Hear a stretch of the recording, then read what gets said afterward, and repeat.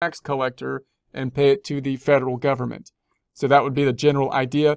Now note, we could total this up in total down below, summing this up, summing the gross pays, copying that across, Control C, holding Shift, right arrow, Control V. This would be our total. Now when we enter the journal entry, we could think of it as a check by check, or we could, for example, say I'm going to use this as my support register and then simply enter the total as if kind of like they were one employee as a journal entry into my account. There's pros and cons of either way to do it. If you were to run this, for example, in a QuickBooks system or an accounting system and use payroll within the system, it would give you each individual employee at which you would need in order to basically verify each employee and make all the supporting records and so on and so forth, and track each person's withholdings on a year-to-date basis and on a check-by-check basis and so on and so forth, provide the payroll stubs and all that kind of stuff. If you had a third-party provider do the payroll, and then you were taking their payroll and putting it into your accounting system, they might provide you something like this worksheet, and they might do the backup work like that. And then you might just enter it in with one journal entry, which would be a lot easier, although you do also still have to be careful of the complication that this will be touching the cash account. So if you put this in as a journal entry with one lump sum into the cash account, you're going to have to, when you reconcile, see the fact that it's going to hit the bank account and these two numbers, which might not be too bad to kind of figure out. So you can kind of work it in that way as well. And oftentimes, if you were to do that, you might then have a separate payroll account that you put money into just for payroll, and then take the money out so that you can reconcile, easily and be able to verify it and check if there's any kind of problems to it. So you also might have another check figure at the end here. You might say you can also do it this way. This equals this number minus the sum of these. So you can calculate that last number two different ways. And then we're going to have the employer taxes. So we're going to have to pay our taxes over and above the employee taxes. So we got now employer tax.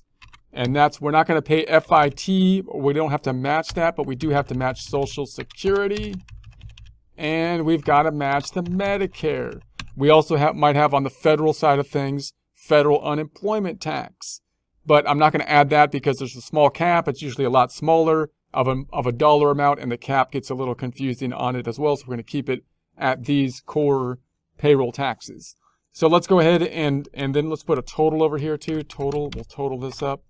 And then I'm going to make this outer column. We're going to make this black, white. Let's center it. I'm going to make this whole thing black and white as well. And then we've got our two employees, which will be Adam and it will be Erica. We're going to bring down the dollar amounts, and we're just basically going to match Social Security and Medicare. So Social Security will match, Social Security will match, and then Medicare we will match. And Medicare, you could think of it as basically matching kind of like a 401k. That's kind of how they thought about it when they put the law into place and whatnot. So now we have to pay these amounts over and above the actual gross pay, basically paying kind of an income tax on the employee's income, even though their income is income that we paid them, and we're paying like taxes on the income that we, anyways. We're then going to sum it up over here, sum it up over here, and sum it up over here. And then we can then take the total, summing this up in total, copying this and pasting it across. And then we can also double check this way, summing up this way too, and we should get that to that same 474 as well. So what's going to happen then when we record this into the system, we're going to say, we could look at it in total. The employees in total earned $6,983, but they're only going to get the $5,429.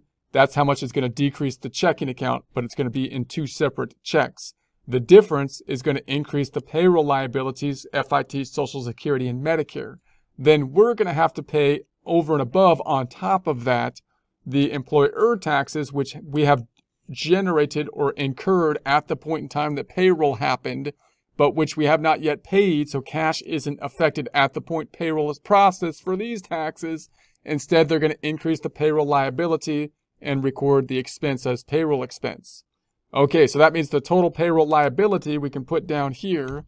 This is going to be payroll liability, and we're going to say that we're going to have FIT, we're going to have Social Security,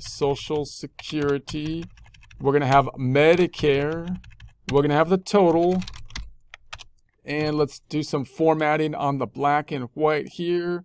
Black, white, and let's center, and let's format these as black and white, and then we'll just call this payroll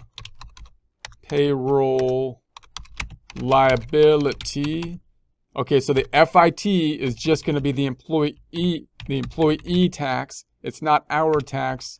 The Social Security is the employee tax plus the employer side. The Medicare is the employee plus the employer side.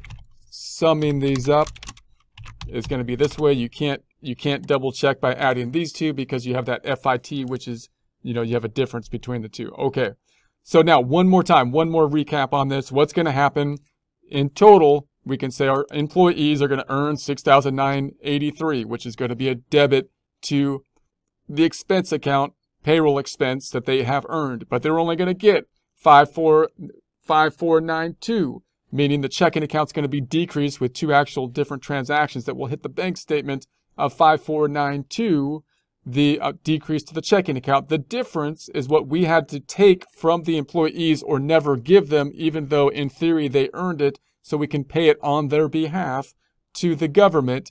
So that's going to increase a liability account, payroll liability. In addition to that, by us processing payroll, we have to incur taxes on ourselves as the employer, basically because we have employees. So we got to pay over and above what we pay the employees, basically paying tax on their earnings that we paid them, in essence. And so that we're not going to pay yet at the point in time we process the payroll. We are instead going to be recording the expense of the tax expense and increase the liability that we're going to pay in the future. Therefore, the liability that we have piled up that we're going to have to pay to the government from this transaction is FIT, which is just the employee side that we took from the employee, or in other words, withheld from them.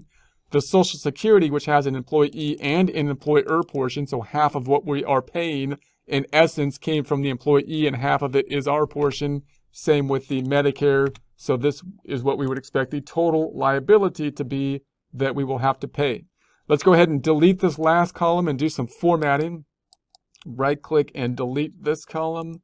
Let's make this blue and bold. I'm going to select all this stuff and hold down Control and hit that one, making this blue. If you don't have that blue, it's in the more colors, and that blue right there, and bordered it.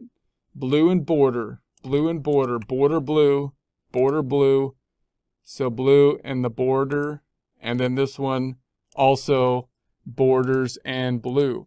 Okay, so then next time we're going to use this information to make the journal entry that we just talked about this time.